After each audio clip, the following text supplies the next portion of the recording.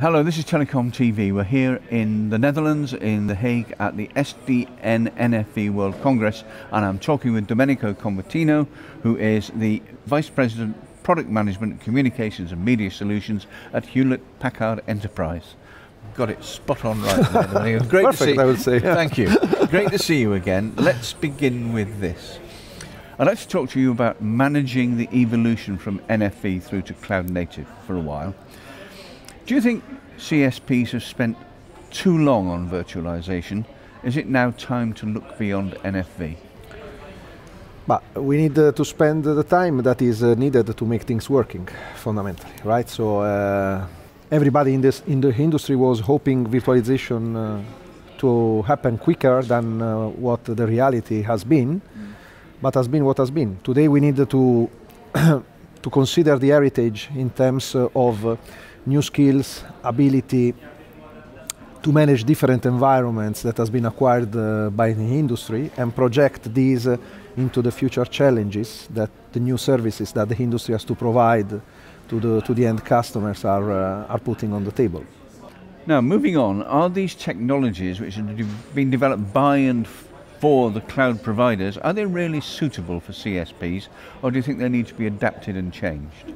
These are technologies that are related to software first, so we have more and more software in the network, right? So this is the direction, and it's not going to change. It's going to happen in that way. And once you have software there, the decomposition in microservices, the simplification of the complexity of each network function is something that is there to provide more agility and dynamicity to the network itself. So the requirement is to have more flexibility on the network, and this is just the technology that will allow that to happen. Thank you. Okay. Looking at the network itself now, how should cloud-native technologies be incorporated into a CSP's network? Are there certain areas where it will be of more immediate benefit than others? At HP we are already developing a cloud-native 5G core. So all the 5G core network functions that we are developing today are developed from scratch according to the cloud-native paradigm, right? So for sure what is the effort that the industry is doing on standardizing 5G core is going to require cloud native in order to exploit the full benefit of the technology itself. So there for sure we have an area where the cloud native will help. But even if we move from the core to the edge today is something that we can already deploy. We can already deploy in a very effective way, and at the moment we deploy at the edge containerized application. The benefit of scales and the simplicity on operating goes immediately up to the ceiling. So in reality, if we want to make examples, right, so 5G core is a good example, but even today, in the edge, we can have cloud-native applications that are really helping telcos on monetizing faster. What will all this mean to the ecosystem, Domenico? Will cloud native further open it up to other companies, building on the work done by NFV? And do you think this will cause integration issues? Already the fact that we are speaking about an ecosystem is very different from the culture, the heritage that we are having from the past of this industry, where it was pretty much an operator-vendor relationship that was providing the full stack of the services, then sold to the end customers. Now, there is the need to have an ecosystem. Yes, the ecosystem will be done of very different type of companies, from the usual one that the telcos have been used to deal with. So there are a number of startups, especially in today already at the edge, that are providing extremely interesting type of application. Just an example, the gaming. The gaming is a huge opportunity, and the players who are active in the gaming industry are not the usual business partners of the telco.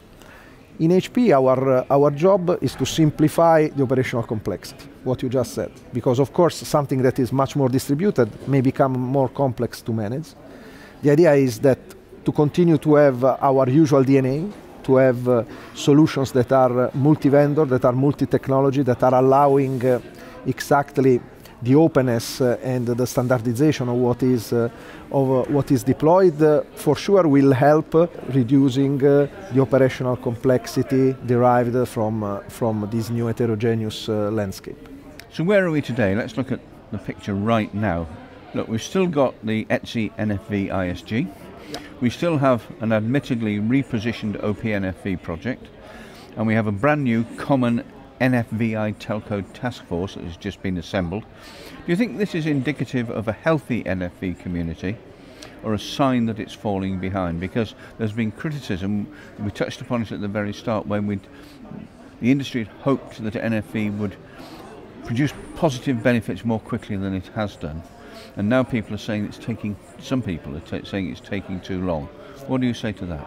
It's taking too long because, again, it's a major technology transformation. It's not just a next G of a legacy technology. It's the fact that we break through with decoupling the hardware from the software in an industry where that was used to appliances, right? And this takes time, because I think the assumptions at the beginning were not realistic in terms of velocity, again. So, and this is one point. Now, where we are today, I think that more and more telco players are realizing that if virtualization is executed into simply keeping several silos and virtual islands into their data center, vertical by vendor or by network domain, etc., this is not going to help really the agility of the company and the ability to react fast to the market demand. This is just probably helping some cost saving that I think has been achieved as well in the industry, reducing the spending in network and infrastructure, but not much more than that. We know that there is more needed to attack the monetization part, to attack the revenue, to attack the top line, etc. So the standardization bodies, I think there are too many.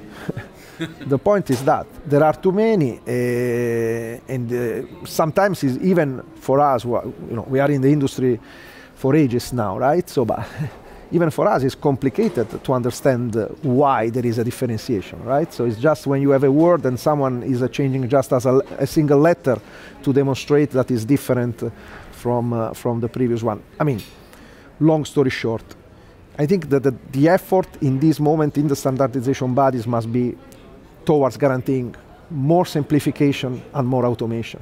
We need less useless software, less proprietary software in the network. We need just what is needed to deliver service, and we need to guarantee as much automation as possible in order exactly to lower that operational complexity that you were mentioning before. So we've touched on the present day. Let's look forward a little bit, a year or two at the moment. Who can see any further than next week, but still. It's obvious, Domenico, that we're going to be looking for some considerable time at a hybrid legacy /NFV /cloud native network. That is the reality. It will have to be that. Question is, do you think that CSPs will be able to manage it properly? The CSP are used to provide very high business continuity. If you look at the type of services and business that they have been doing, so traditionally they are very good operating their own business. Again, there is a further technological complexity that is coming in, and this is the reason why the ones that will be able to manage this type of complexity will be exactly the telco that will increase dramatically the level of automation into their operational processes. So if you ask me, is it possible to manage that complexity with the actual processes and tools, etc., the answer is probably no. But I'm pretty sure that the industry will come out with a higher degree of automation that will allow to win this challenge. Well, perhaps we'll meet again this time next year or the year after, and then we check this recording. See what's happened. In the meantime, Domenico Convertino, thank you very much indeed. Thank you.